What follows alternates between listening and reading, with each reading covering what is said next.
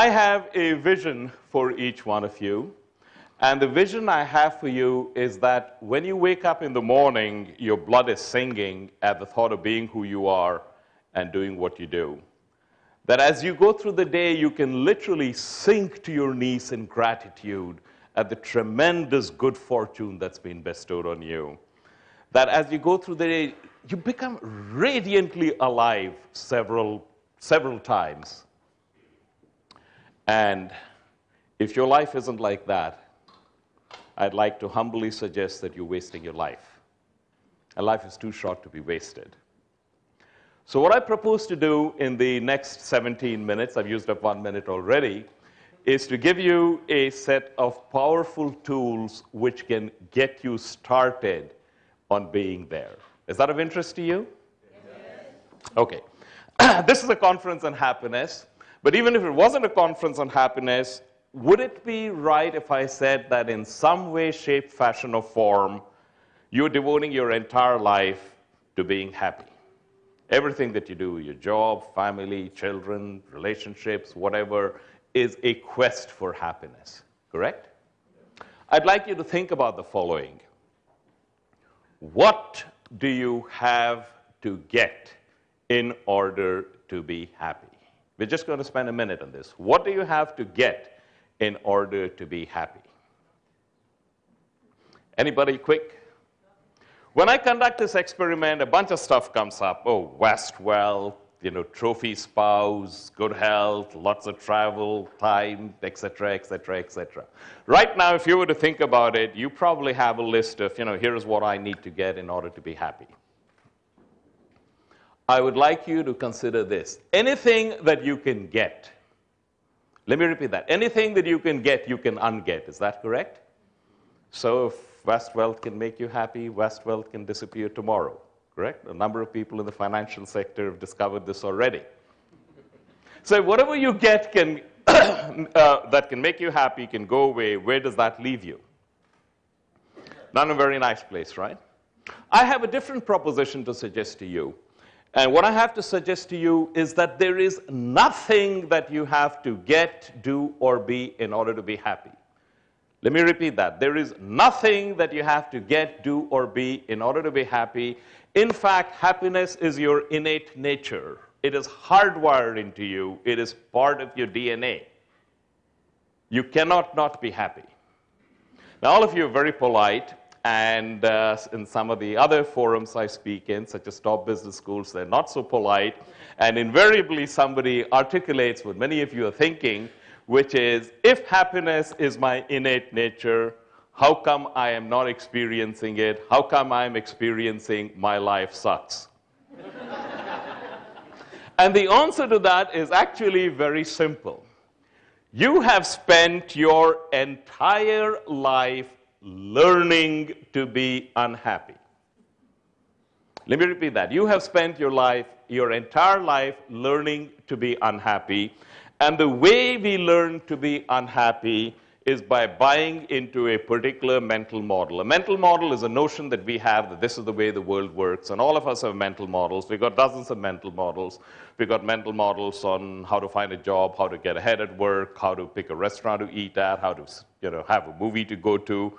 Dozens of them. The problem isn't that we have mental models. The problem is that we don't know that we have mental models. We think this is the way the world works. And the more we invest in a mental model, the more it appears that this, in fact, is the way the world works. But it isn't. It's just a mental model. And the mental model we have that we buy into so strongly is that we have to get something so we can do something so we can be something. Like we have to get a great deal of money so we can travel to exotic places so we can be happy. We have to be in a relationship so we can have great sex so we can be happy. All of this is a variation of the if-then model. And the if-then model is, if this happens, then we will be happy. If I were to get a better job, if I were to get more money, if my boss would have a heart attack, if only I could get married, if only I was married, if only my wife would leave me, if only I had children, if my children would grow up and go to college. It doesn't matter what it is. The whole notion is, if this happens, then I will be happy. And right now, the only thing that's different between the persons in this audience is what is the particular if that you are focusing on. And the only thing that's different between you now and where you were 10 years ago is what is the particular if that you are focusing on. Think about your life 10 years ago. Spend a minute doing that. And 10 years ago, if you remember clearly, there were certain things you wanted. Is that correct? Odds are pretty good that many of those things you wanted 10 years ago you now have. Is that correct? Where has that left you? In exactly the same place, right? What we don't realize is the model itself is flawed. The if-then model, if this happens, I will be happy, the model itself is flawed. But instead of recognizing that it is the model itself that's flawed, what we do is we spend enormous amount of time changing the if. Oh, well, I thought that if I became CEO, it would help. But now I realize it's not that I want to become a CEO. I want to become the billionaire CEO, and then I will be happy. You got your own variation of that. Pick on that. But it's the model itself that's flawed, not what you put on the if side of the equation. And I can demonstrate that to you. Can any of you recall a time when you were confronted with a scene of such spectacular beauty that it took you outside of yourself into a place of great serenity? Maybe a rainbow, a mountain range, a valley, the sea. And if you remember that, raise your hands if you could. Virtually all of you could, right? Have you ever wondered why that happened? The reason that happened is that somehow, for some reason, at that instant, you accepted the universe exactly as it was. You didn't say, that's a beautiful rainbow, but it's kind of off to the left, and if I could move it 200 yards to the right, it would be ever so much beautiful. You didn't say, that's a beautiful valley, but the tree in the foreground has too many crooked branches, so if you gave me a chainsaw in 20 minutes, I'd make it ever so much better. Oh no, the rainbow off center was just fine. The tree with its crooked branches was just fine. And the moment you accepted the universe just as it was, your habitual wanting self dropped away, and the happiness, which is your innate nature, surfaced, and you felt it. And I know you felt it because now, even now, after all those years, you can still remember it. The problem is that your life right now, with all of the problems that you have, more precisely, all of the problems that you think you have, is equally perfect. But you do not accept it. In fact, you're spending all your time striving with might and main to make it different. You are not accepting it. And when you're not accepting it, you're buying into the if-then model. If this happens, then I will be happy. And it's the model itself that is flawed. So let me show you how you can get out of that, or at least you can begin the steps towards getting out of that. I'd like to share with you that action. We all live our lives because we want to achieve something, correct? We are here and we want to have something. Alex wants to have a successful conference. Many of you want to bring programs to your companies that are very successful. You want to progress, have more money, all of that. Is that correct? Excuse me. Each of that is an outcome. You would like something to happen. Now, I'd like you to think about the following. Actions are within your control, not entirely, but to a large extent. The outcome is completely out of your control. Okay? Actions are within your control. The outcome is completely outside your control. Have any of you recognized that when you have a goal and you start to work towards it, some of the time you don't achieve your goal, and some of the time what you get is the exact opposite of what you wanted? Has that happened to any of you?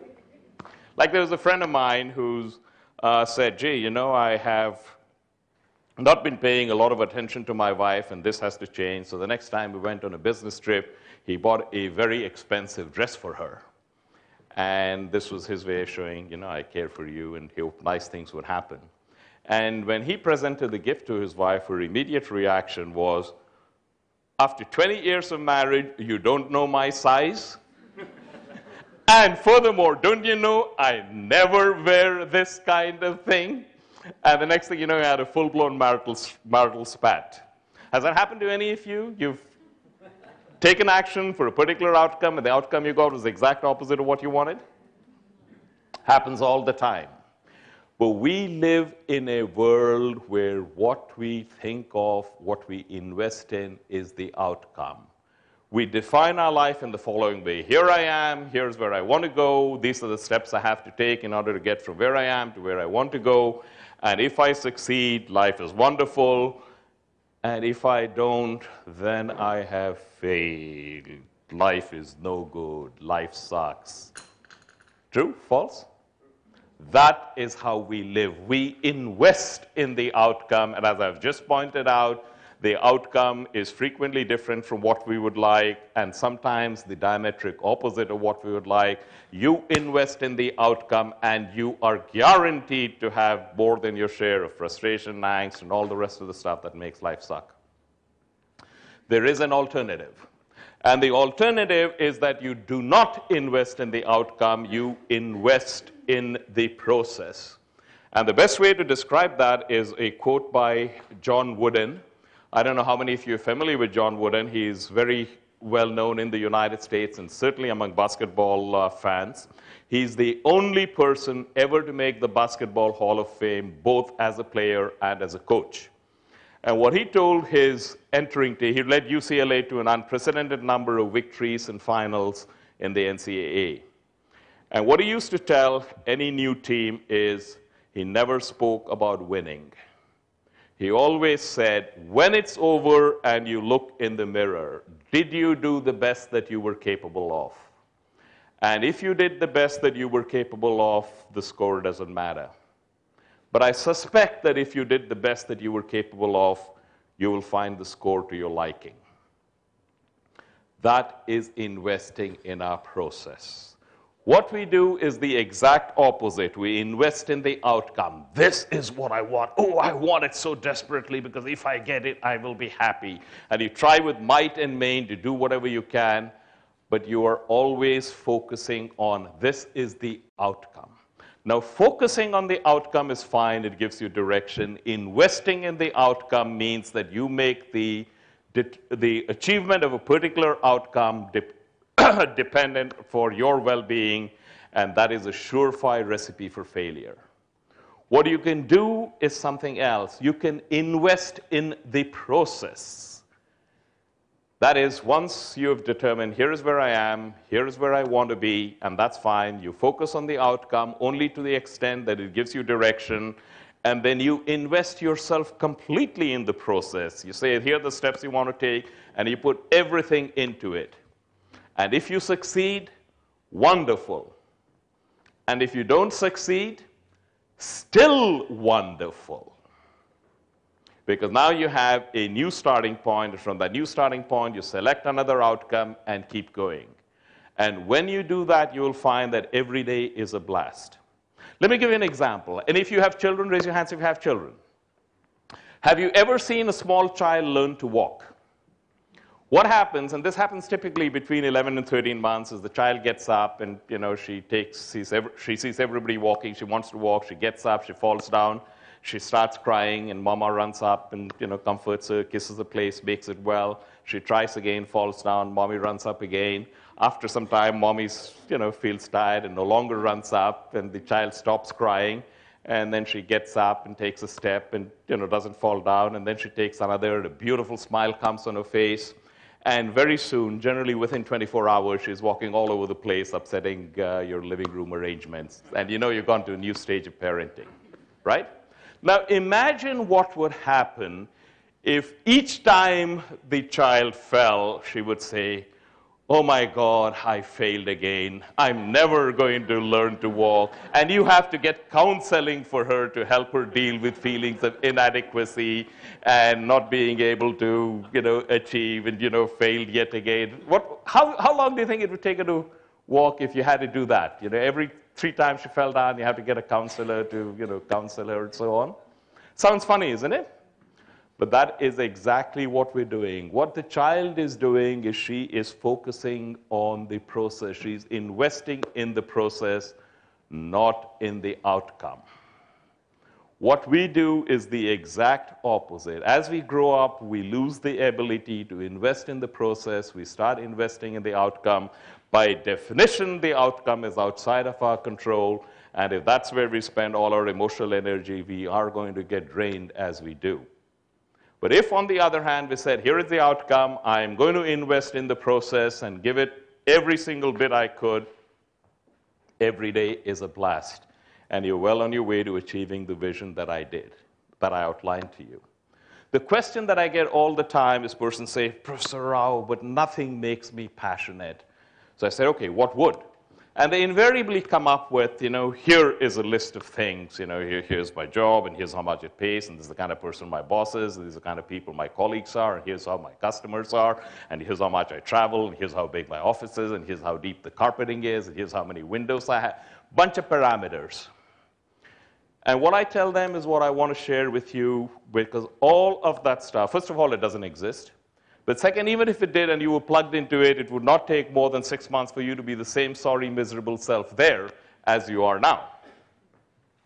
Because passion exists inside you. It does not exist in the job. And if you don't find a way to ignite it within you, right where you are not going to find it outside. But if you do find a way to ignite it where you are, then you will find that the external world rearranges itself to accommodate the new person that you are becoming. And as you do that, you will find that miracles happen on a regular basis. Persons come up whom you're delighted to meet, new people enter your life. It's just a breeze. Because all you do in your life is you take journeys. You came here to this conference, you went on a journey. You hang around the water cooler talking about how terrible your place of work is, you went on a journey. You watch Desperate Housewives, you go on a journey. You go on a journey where 40-something women are having affairs with 19-something gardeners while the husbands are playing around with models. All you do is go on journeys. There's nothing wrong with that, but just ask yourself, is this a journey I want to take? Does this take me to a place I want to spend time?